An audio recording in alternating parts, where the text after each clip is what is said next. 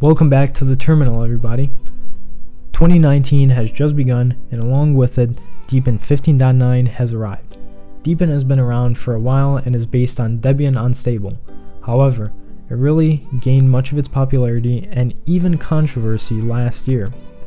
A new edition is released every 2 months or so, and with each release, minor updates and bug fixes are delivered until the next one. Unlike the previous release, Deepin 15.9 comes with a few minor graphical improvements, but mainly focuses on the new features. The installer, as well as the desktop, now features a new default background, and the Grub bootloader theme looks nice too.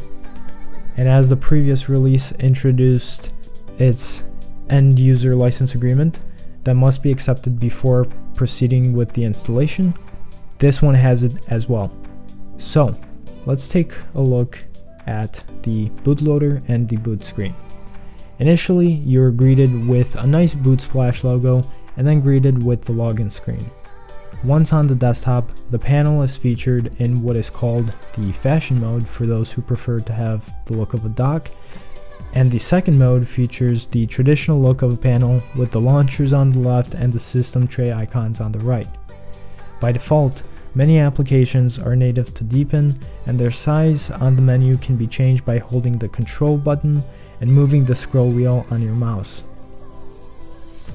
The look of the dark theme for the native applications has also slightly changed, primarily on the title bar, and the Deepin terminal now allows custom themes to be added.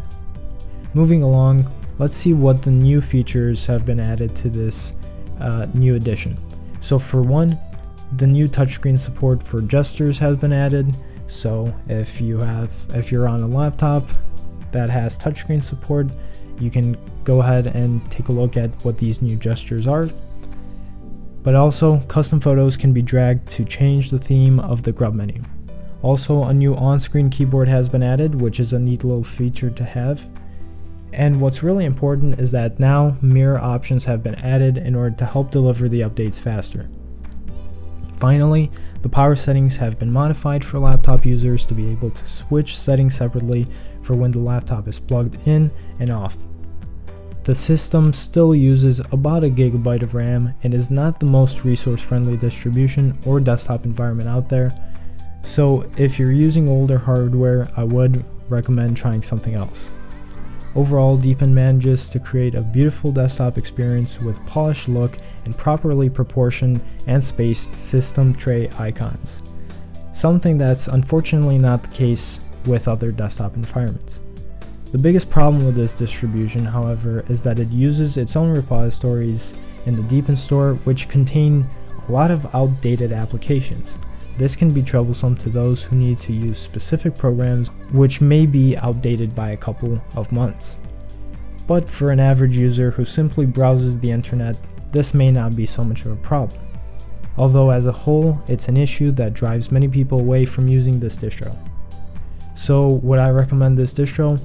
Well, I can see how this would appeal to those who are not very familiar with Linux, who might come from Windows or even Mac, and those who want an as easy as possible setup and would just want something maybe that just works or that's easy to use. So I understand that. Although I personally would recommend using an Arch-based distribution with the Deepin desktop environment, as it is more lightweight and offers packages which are up to date. So this has been it for the quick overview of Deepin 15.9. Make sure to leave a comment if you have any questions. Thanks for watching.